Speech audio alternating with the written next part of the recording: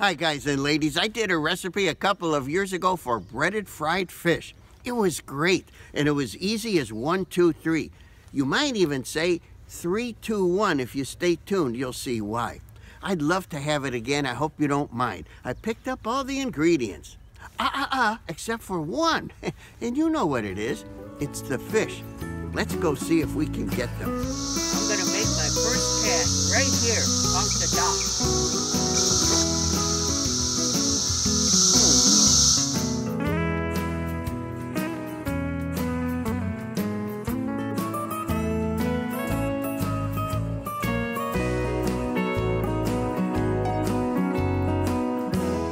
I'm going to use this. It's a Tinky Dinky. It's a modified Z-Man tubes lure that my friend Don Winky Doodles created and sent to me. He has a great YouTube channel, and I put a link in the notes below to his video showing how he made these. Also in the notes is everything you ever wanted to know about my equipment and this lake. So let's get out there.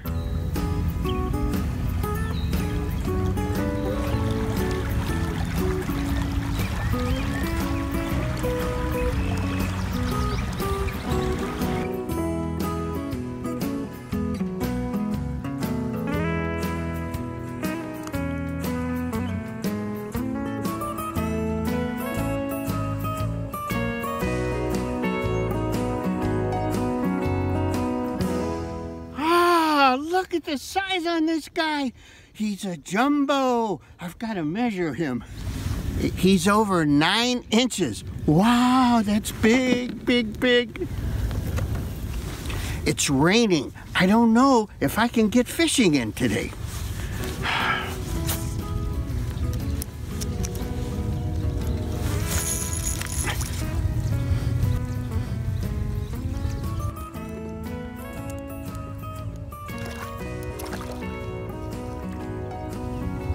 Oh, another gorgeous bluegill. I can't believe how nice these are.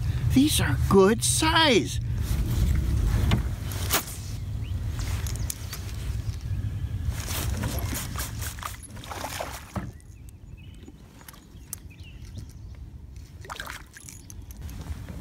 Whoa, I don't believe it myself. These are huge.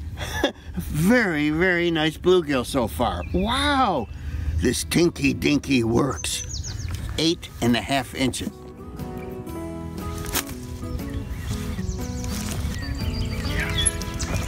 Stay on. Look at that.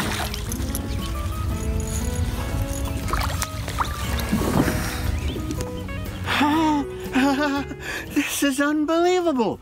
Look at the beauty of this fish. Oh, the colors. Plus it's big.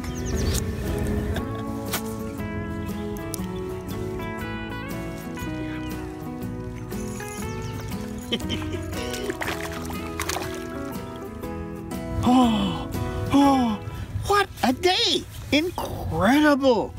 This is fish number 5, and look at the size.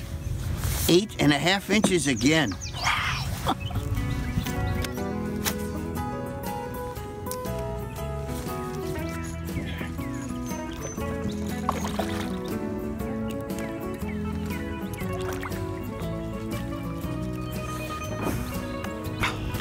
Oh, this is a day for the history books.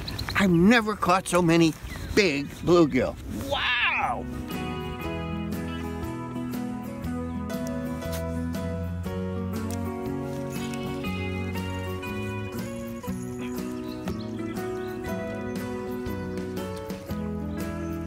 You scoundrel! He went under the boat. This historic day continues. He's not enormous, but he's big.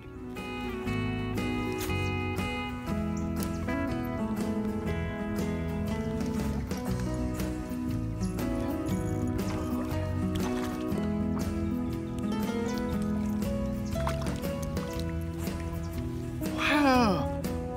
This fish is both big and beautiful. Look at it.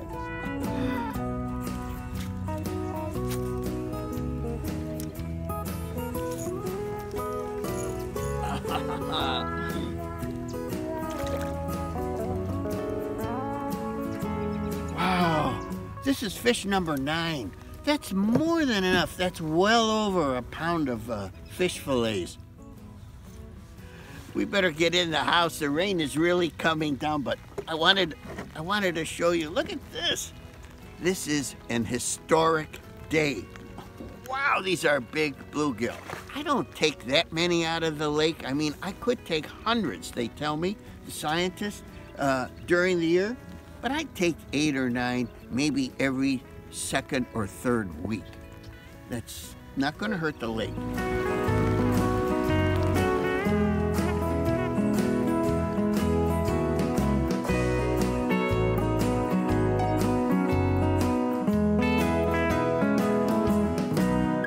I've got to give Don Winky Doodles big thanks again for sending me his Tinky Dinkies. Thanks loads, Don. What a memorable day I had.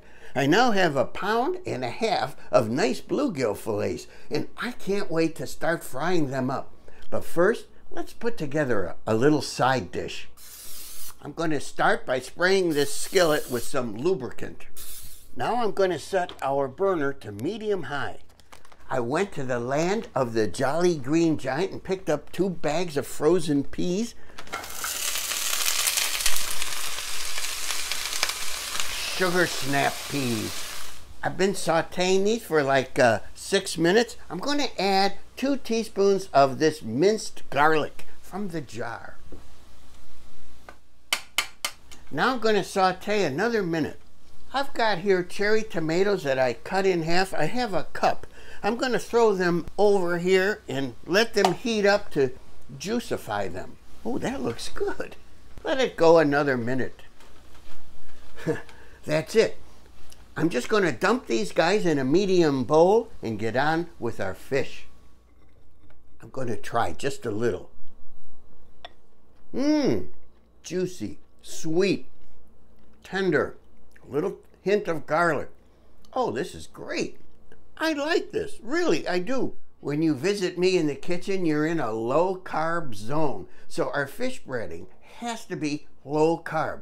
And I'm going to make it with this pecorino romano. You could use Parmesan, golden flaxseed meal, and almond flour. So let's mix it up. Here's 9 ounces in volume of pecorino romano. We'll put it in our breading station here. That's 9. Now we're going down to 6. Here's where you get 3, 2, 1. You see, 3 parts, 2 parts, 1 part.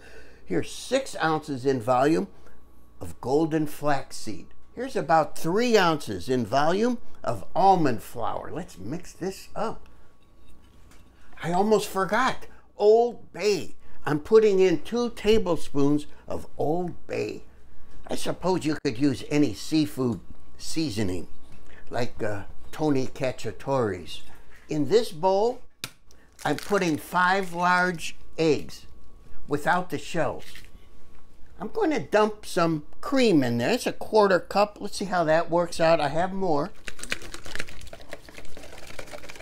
Let's put a lot more cream. It doesn't hurt. I'm going to dump our fish fillets in this mixture. And I'm going to drown them in there. I'm going to drain our sticky fillets. Here goes. I've got a little holding plate. Let's get our fillets in there, in our breading. We'll just bread them up. Pat them and onto our plate. While you were out getting popcorn and M&Ms, I finished breading these. Look at these beautiful, beautiful bluegill. I'm going to turn this skillet to medium-high, like 365. I'm going to put a whole stick of butter in it. You've seen me do this before. I'm going to just cover the bottom with a little bit of peanut oil. I'm going to do these in 2 batches. I don't want to crowd them. I don't want them to steam. I want them to fry and crisp. All these need are 2 minutes on each side. I'm going to flip these. Batch 1 is coming out. I'm going to try some crispy belly meat. Oh, perfect. The salt is perfect. The Old Bay seasoning comes through. The breading is crisp. This is great. That's it, I'm getting the last of them out. I'm just going to keep the fish in the oven for a little while until our special guest arrives. While the fish is keeping warm in the oven, I should tell you all that I'm very excited. That famous celebrity restaurant and food critic, Miss Lulu Cheeks, is on her way here for dinner tonight. You know, I've been trying to win her heart for over 50 years, yet she doesn't seem interested in marriage. I think marriage is something you don't really appreciate until maybe you lose it. Then you realize how much you miss your partner. Well, here we are once again with the famous celebrity restaurant and food critic, Miss Lulu Cheeks. Thank you so much for stopping by my moldy modular house. And you had a chance to partake of my 3-2-1 fried fish. What did you think of that? It was excellent. I love it. I could taste the cheese, and it was very crispy, and the fish was very good. It was very crispy, good, yes. Wasn't it? Yes, crispy. And those sugar snap peas, that was a simple side dish. Yes, they were sweet and delicious and crispy. Yes, nice. Thank you. Thank you so much. Miss Cheeks, oh, I can call you Lulu now. Sure. Oh, thank you. You know our friends Paul and Paula? Well, I heard that since their divorce, she's been missing him. Isn't that sad? Yes, that's true. But Paula told me her aim is getting better. Huh?